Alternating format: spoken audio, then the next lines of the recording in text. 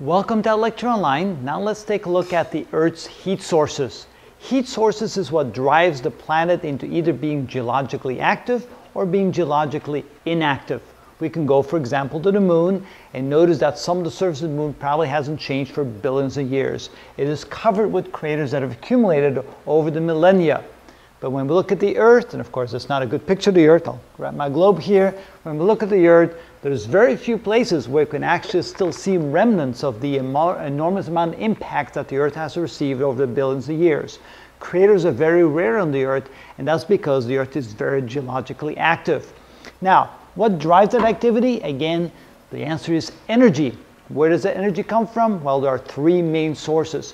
One of the sources is, of course, the sun. The sun deposits sunlight on the Earth on a constant basis. The sun's surface temperature at about 5,800 Kelvin drives an enormous amount of heat towards the Earth, heating up the atmospheres and the oceans. And because of that, we have what we call surface processes, such as the weather, the ocean currents, and an enormous amount of erosion because of the hydrological cycle. It's always the water in the oceans is evaporating, the clouds then deposit that in the form of rain over the land masses, and then the rivers and the erosion caused by the water flowing down back to the ocean causes the landscape to change on a constant basis. Mountains that may have been very high and very sharp in their peaks millions of years ago or hundreds of millions of years ago through that erosion have been worn down to just these rounded hills many years later. Two other big sources of heat for the Earth is the tidal forces and the radioactive decay inside the Earth. Let's talk about the tidal forces. Both the moon and the sun cause a lot of gravitational forces to be acting on the Earth. And because the Earth is rotating, the surface or the portion of the Earth that's being pulled towards the sun and being pulled towards the moon is constantly changing. As the Earth is rotating, the Earth is constantly being stretched and squeezed and stretched and squeezed, causing an enormous amount of friction forces to exist inside the Earth. It also causes the oceans to rise and fall along all the coastlines, causing erosion along those as well. And of course, the waves coming crashing in, which is also part of the surface processing caused by the heating of the sun. But the tidal forces do add a lot of energy to the interior of the Earth, keeping the Earth in a molten state. The mantle of the Earth, even though it is somewhat solid, and the lithosphere and asthenosphere just below it, especially the asthenosphere, is kind of in a molten liquid state, and then towards the center of the Earth, the core of the Earth has a large liquid portion in it as well. And because there's so much heat within the interior of the Earth that causes portions of the mantle, portions of the lithosphere, the asthenosphere, to be kind of in a molten liquid state, it causes the crust portions of the Earth at the surface to be broken into pieces and be able to move around. So all this additional heat causes geological processes such as earthquakes, volcanic eruptions, continental drift, and mountain building.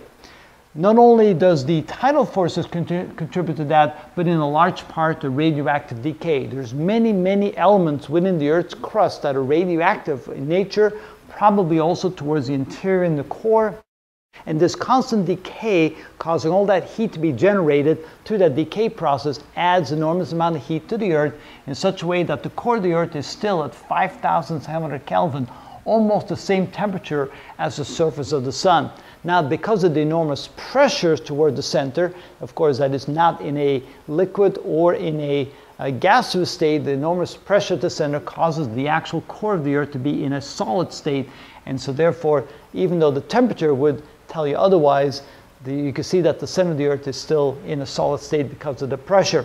But nevertheless, the radioactive decay and the tidal forces combined cause the Earth to be geologically a very active place compared to some of the other planets such as Mercury and Mars. They are not geologically very active because they're much smaller, and the interior probably has cooled down to the point where they can no longer sustain those geological processes. Many of the smaller moons are the same way. They are no longer geologically active because they're too small, and the interiors have cooled down to the point where they cannot sustain geological processes.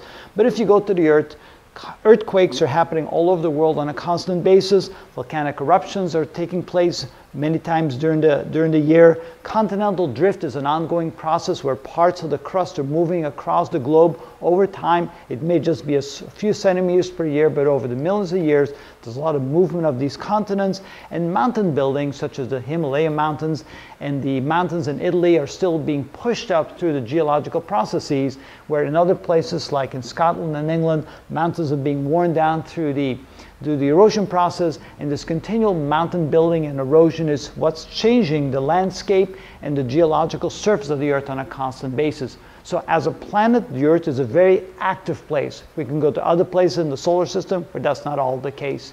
And so we now understand what sets into motion the geological processes of the Earth, and we can then compare those processes to places when we visit them in the rest of the solar system. So that's why it's so important to understand where those sources of heat come from and how they affect the way the planet and the moon operates in a geological sense.